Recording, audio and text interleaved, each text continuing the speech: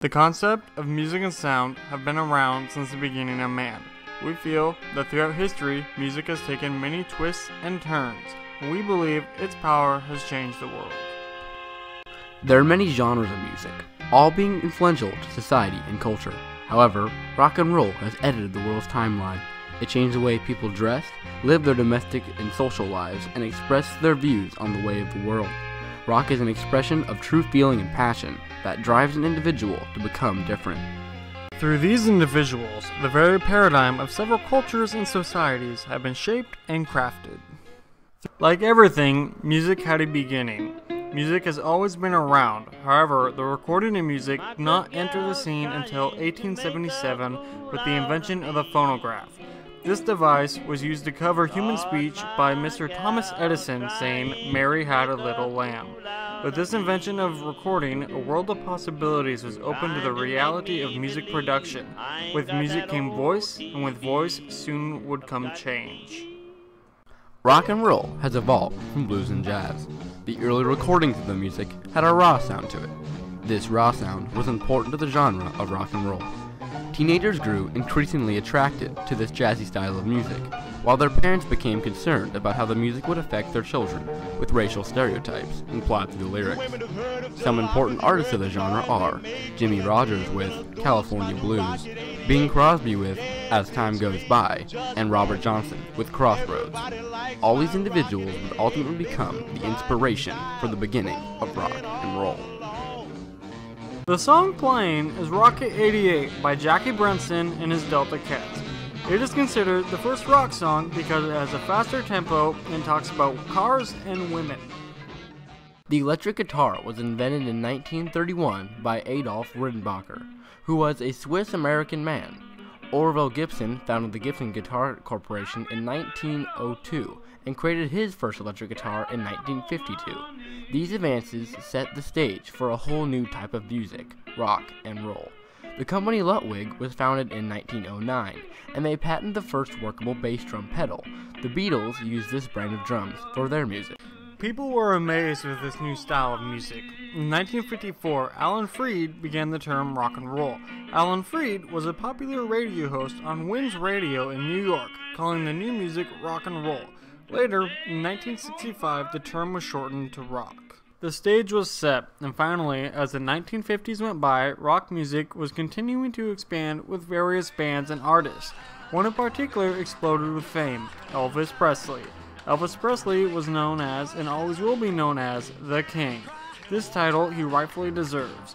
Born in Mississippi, grew up in Memphis, being directly influenced by the African American jazz and blues style of music.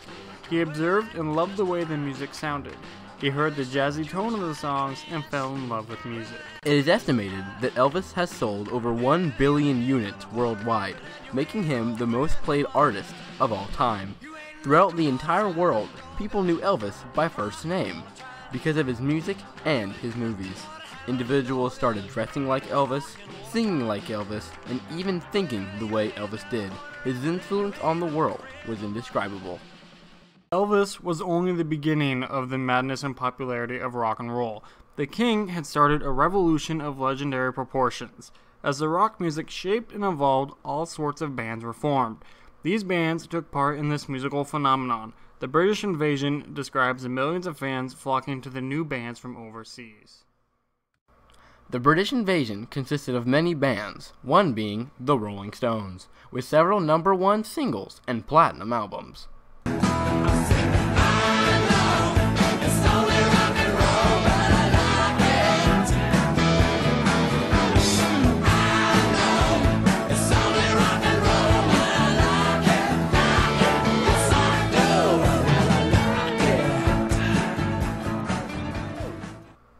Another band being the Beatles, that some would argue is the best band that's ever lived, were a major influence on American culture.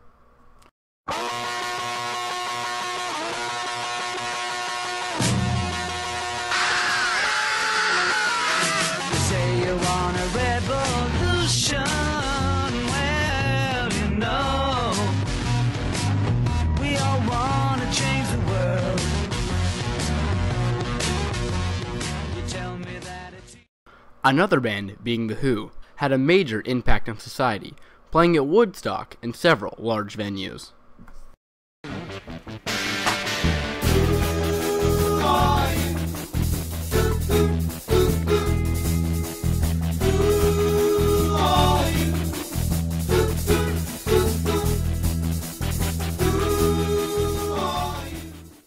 As teenagers in the United States became more financially stable, they would spend all their money on the latest albums and merchandise.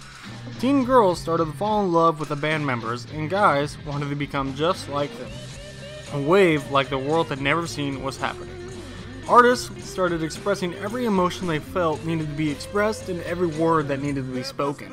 As artists did this, people started to do the same, having riots in the streets and parades. The 1960s were a time of riots and peace, hope, love, and war. The times were unreal. Looking at the 1960s and 1950s was like looking at black and white. The music had become more than entertainment, but a lifestyle. Individuals felt the right to express themselves in new ways, using banners, cars, buildings, and even their own bodies. However, not all the influences were positive.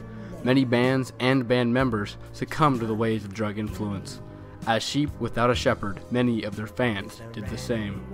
The songs went from happy-go-lucky lyrics with a jazzy feel to humanistic, self-fulfilling lyrics that made a person feel good. As the 60s rolled by, the flower child hippie ways were encouraged, not only by the music, but by the very culture. The music had shaped the culture and edited the way people look at each other and themselves. A perfect picture of what the world had become was the gathering at Woodstock. A seemingly average venue, having multiple bands booked, the event looked like fun time for teenagers and young adults. However, what came to be was more than anything a person could imagine. Hundreds of thousands of people came from around the world because of the love of music. The area was declared a disaster zone due to the overwhelming number present. All the people wanted was peace and music, and Woodstock was just that. A few days of straight music and peace. Woodstock will forever stand as a monument revealing to the world the influence and power of music.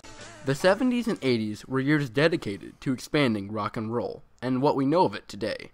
When a person says rock and roll, typically people don't recall the Delta Cats, but what they do recognize is Queen, or perhaps Journey. Multiple bands pop in certain people's heads, depending on their past or the movies they've seen. Journey's hit, Don't Stop Believin', has been in countless movies. ZZ Top's song, Sharp Dressed Man, is a theme song for a hit show, Duck Dynasty. Steven Tyler was a recent judge on American Idol, and his band Aerosmith is still in music production. These seemingly old bands are still being used in today's media. A prime example is the Rolling Stones. The Rolling Stone magazine remains as one of the top magazines in today's consumer culture. There are also thousands of radio stations dedicated to playing classic rock from the 50s on up to the 80s to this day. The hit movie Iron Man promotes both AC/DC and Black Sabbath with merchandise and montages. Rock music isn't only lingering in today's society, but continues to thrive and edit society further. As an example, here's some live footage from the San Diego Leaf concert that raised $30 million to help pay for damages.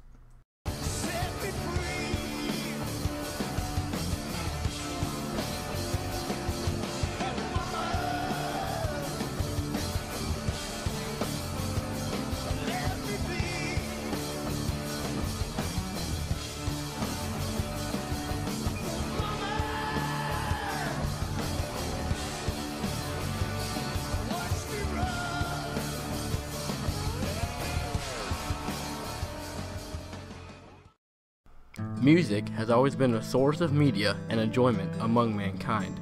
However, rock music became a cultural lifestyle.